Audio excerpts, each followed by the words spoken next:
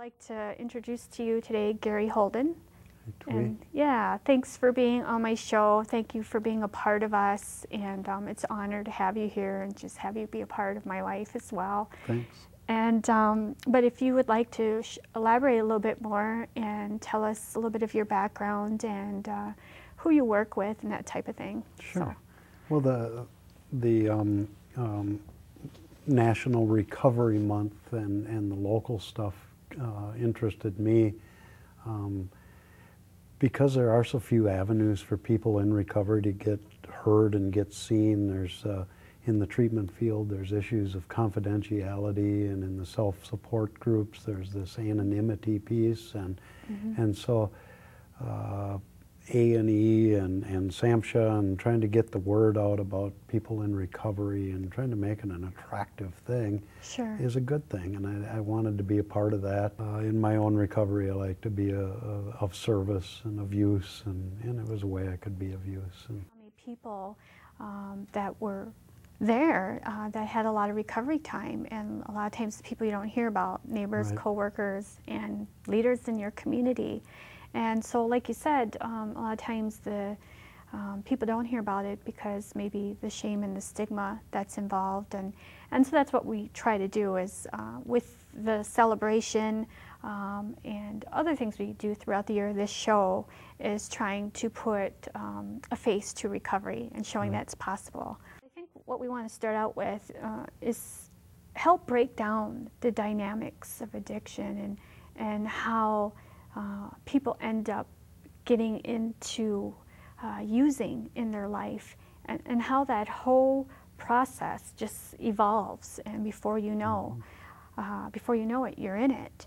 And so I guess the first thing to say is, you know, even though sometimes we say we know this, but I think a lot of times the community forgets or really maybe are not really aware, is that people never set out to start using to become addicted, to become dependent on any substances in their life and have it take them down the path that it does. I mean, who in the right mind would ever, you know, would want to do that to themselves?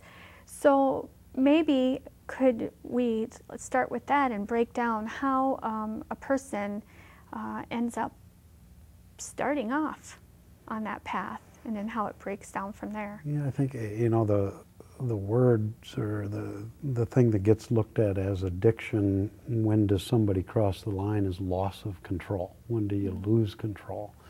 And like you said, nobody wants to lose control. And I think if we're going to talk about the families, it's a good time to say that's probably the same line that the family crosses when they no longer have control. And we all as human beings desire control, and where does our control start and where does it end? And it's a very difficult thing to determine. Recovery is ultimately a person's responsibility for their recovery, but there's other factors that come into play that people forget about too. And so, for example, in my opinion anyway, that why people start using, whether they develop a problem or not, is typically because of peer pressure. And in Wisconsin, as they say and as they come to see in the research, is that we're on the map for the drinking culture. And it's not a matter of why are you drinking, it's why aren't you drinking, you know. So people start out with that, and it starts out maybe just on the weekends, you know, and just go out for a good time on the weekends. And then before you know it, it becomes, you know, weekly, you know, other days throughout the week.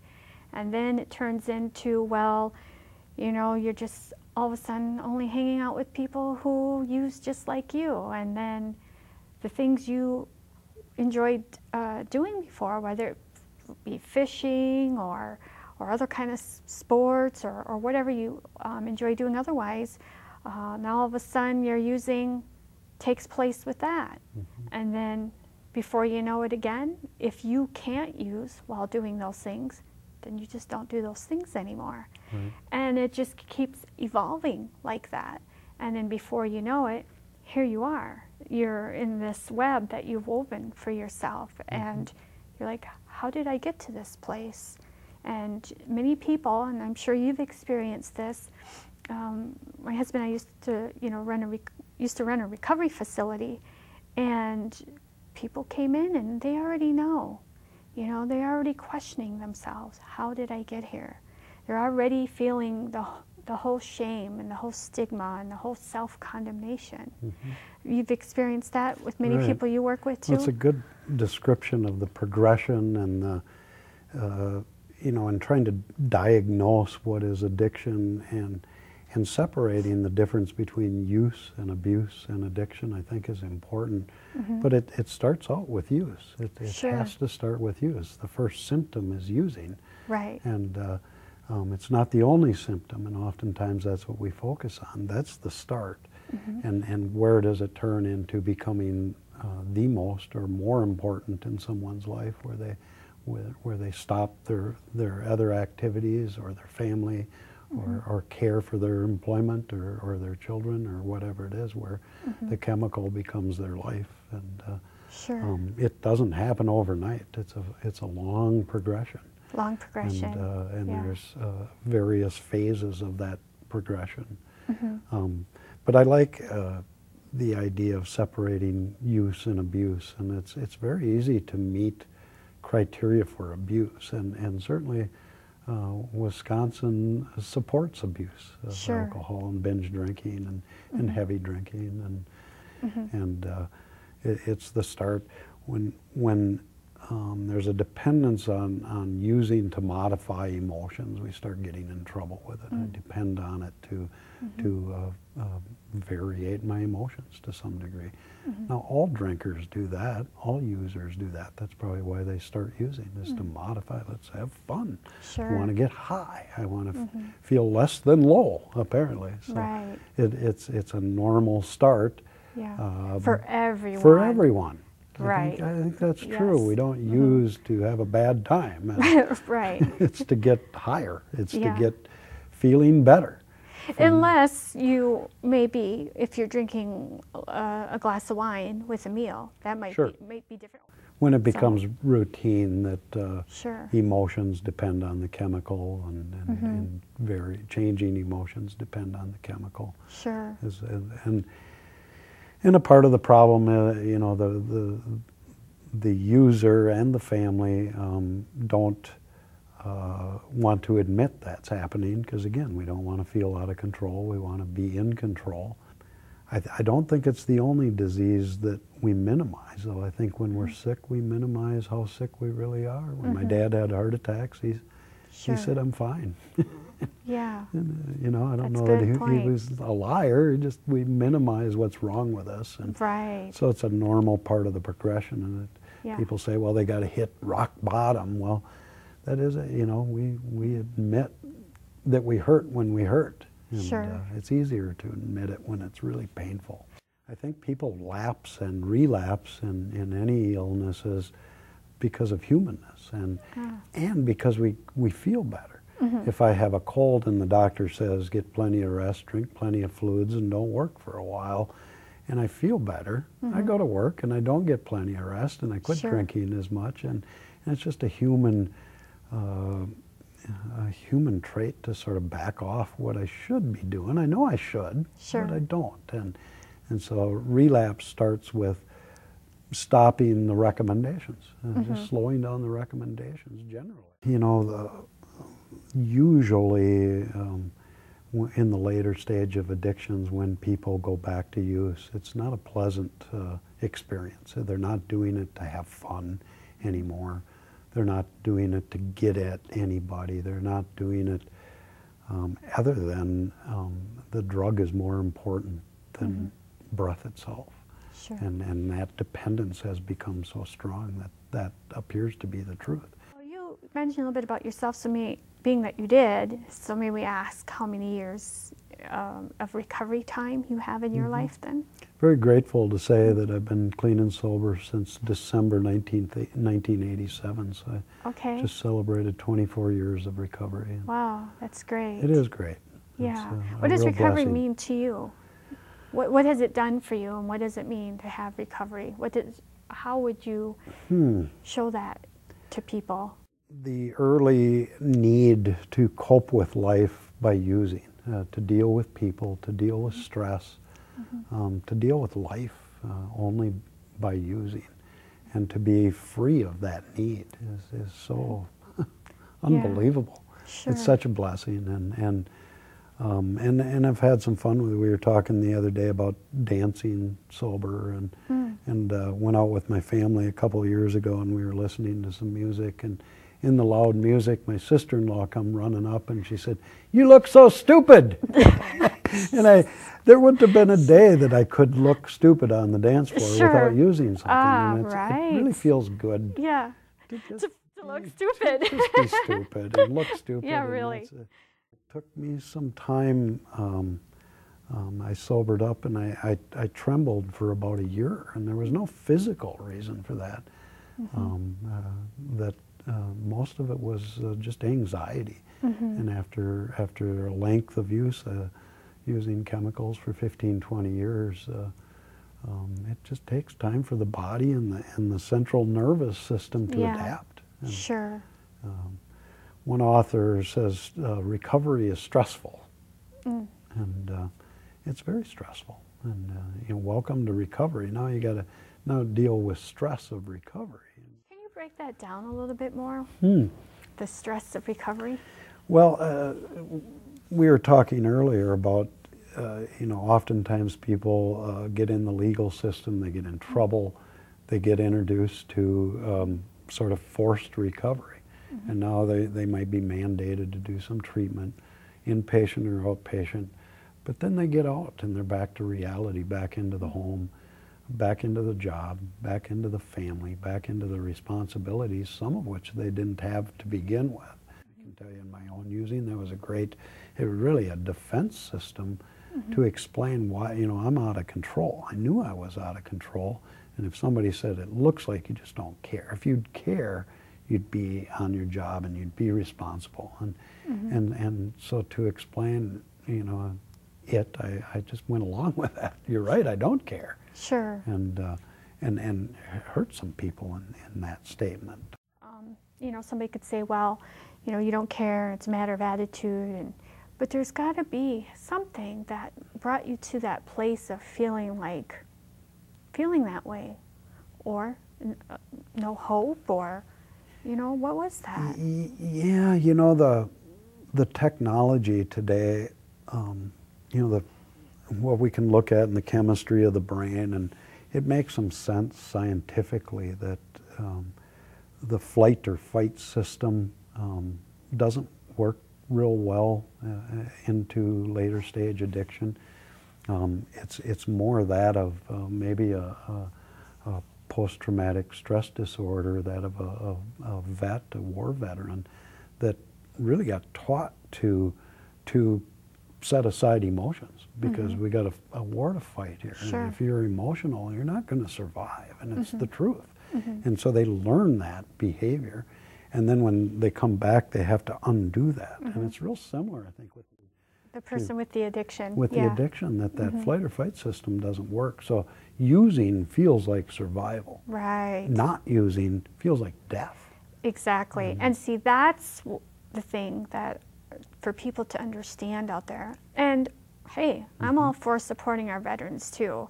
Obviously, I'm a proud daughter of a Vietnam veteran. For those who know, I've done for over 10 years now a lot of advocacy work and awareness on behalf of Vietnam veterans and the whole Vietnam era, actually. But so I'm all in support of that, and the veterans returning today. And of course, people are going to step up and support our vets. Well, that's great, because there was a time where that didn't happen as much as it is today. But at the same time, I'm so glad you said that, because veterans aren't the only ones who have post-traumatic stress, or have come through trauma or real pain, or have created these defenses in order to deal or not deal with some of that trauma and pain. One of the things, one of the studies show when they study lab rats and cocaine or heroin, some of the more addictive, fast-acting substances, and this rat instinctually, if you walk into a room, turn on the light, this rat will hide. Well, if you feed it these drugs, eventually it just doesn't care. The light's on and you're there, and it will sit there and ingest the drug. Sure. And it's the same survival instinct of humans. We will not care. I don't care anymore. And it looks that way. Right. But it really is a flight or fight system gone haywire. Sure.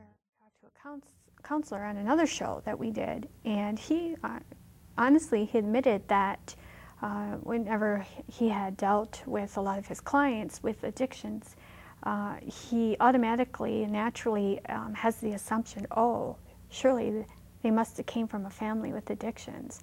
But he said, yeah, you're right. That's not always the case. And a lot of times it's not the case at all. Even though the parents didn't have any addictions themselves, some of the things that, you know, that did or did not take place in that home are the family dynamics. And that could be different for everyone. But it could be, well, we don't communicate. We don't talk about things. If something's going on, we pretend it's not happening, whether it's relating to that person with the addictions or anything that was going on in the family, you know, or even in general.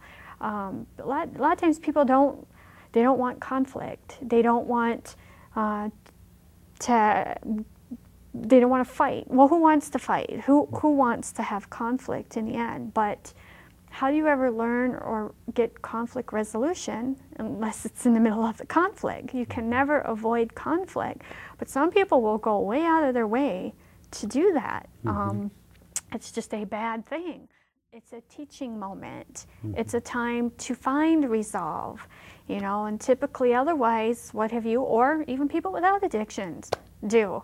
They walk away with resentments, they just cut off relationships, they go to everybody else instead directly to the person, or they're hurt, but oh, I'm okay, when they're really not, and then it comes out later through passive aggressiveness, and like, oh, really? Yes, the first I heard of that. You know what I mean? Right. So what are your thoughts on some of those type of family dynamics? It's a touchy topic, and it's, you know, it's not black or white. I think it's kind of a cop-out that we say addiction is a biopsychosocial, spiritual disease, genetic, you know. What is it? And Sure. I think it's yes to all the above and no to all the above. But see, that's the thing, though. The person with the addiction then becomes the scapegoat solely for all the family problems. And not to say that the addiction that they had developed doesn't complicate things more and add more to it, of course, and an issue and problems in and of itself. But that's, yeah, when sometimes the people do enter recovery and then come back home, you know, sometimes that can make the rest of the family uncomfortable. Right. Could it not? Absolutely. And have to address maybe some of those other issues there.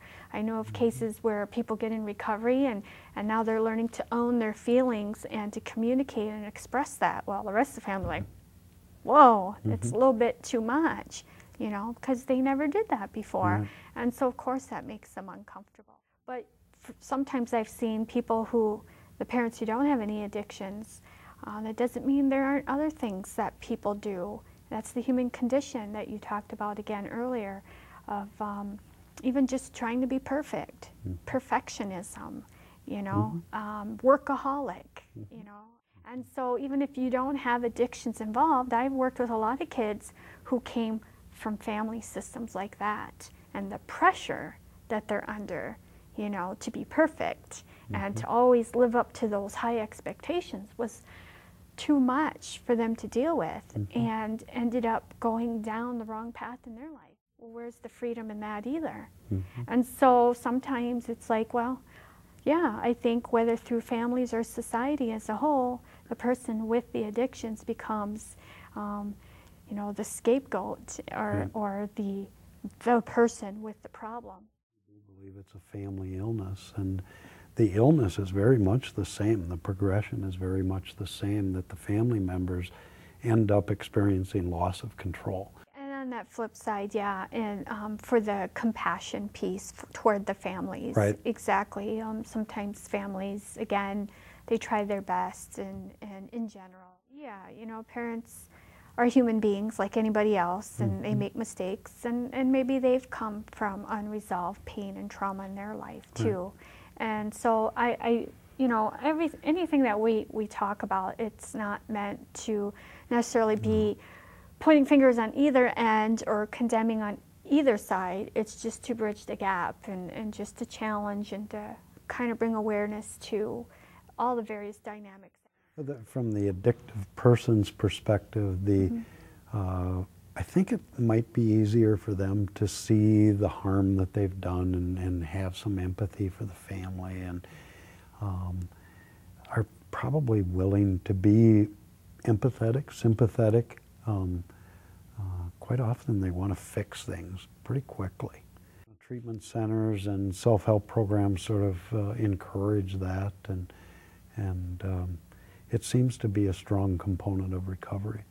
It's a little more difficult, if I can turn it around, than for the family members, then are asked to look at themselves, not at the addicted person, but at themselves and their own dysfunction and their own problems and their own issues and their own morality, and fix their part. Just in general, to have a little bit of understanding too from the person who entered recovery, and they're transitioning back into the home, back into the family, back into their community, because, you know, treatment was the safe spot. Yeah. And so coming out now is a whole new scary movie again. It is. The addicted person is stressed and doing new things. The family member is going to be stressed and doing new things. And in fact, it's quite painful to not enable, to not give, to not, it feels like, oh God, I can't not care. Sure. And some of the language is about detaching. We detach and separate because we don't want to be so enmeshed in each other's lives and trying to control and stop the controlling behavior. And you know, there's such a correlation. The addicted person goes through the phases of addiction, and you know, the middle, late stages, continues to have this thinking, something's going to be different. It's not going to be the same, so I can do the same thing, and it'll be different this time. And the family member does the same things over and over, thinking it's going to be different. So the behaviors are real similar. It's just one is using and one is not, but the behaviors are so repetitive. And it didn't work last time, and it's not going to work this time. Sure. Just as the user has to find out. Right, right. You know, I think there does need to be a component of fellowship, of connectedness, of support. I think anything where you meet and talk with like-minded people and share your experience with seems to work the best. Yeah. Everybody needs somebody. Nobody can do it alone. I think so. That's pretty science-based. Sure. We want to thank you, Gary, for coming on the show and breaking down some of the dynamics of addiction and how that evolves in a person's life before they even know it. And it's not an individual problem, it's a community problem, and it affects everyone. And it can strike anyone as well, this illness. And but with recovery, everybody also benefits, and recovery is possible. But everyone has to look at their part of it too, to make recovery come full circle and be sustainable. So that would include the family, or even in the community, the culture of using that's promoted, especially in Wisconsin, or in the case of prescription drugs,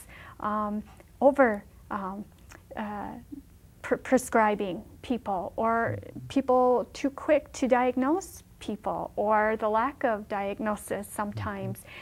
So there's other components in play, and that could be a whole nother show where we can go into more detail with that. But we wanted to give you a good intro on it at least today. And again, this is Gary Holden, and we thank you again for coming on. Thanks, Twee. Appreciate My pleasure. it. Yeah, and so tune in with us again next time. Thanks.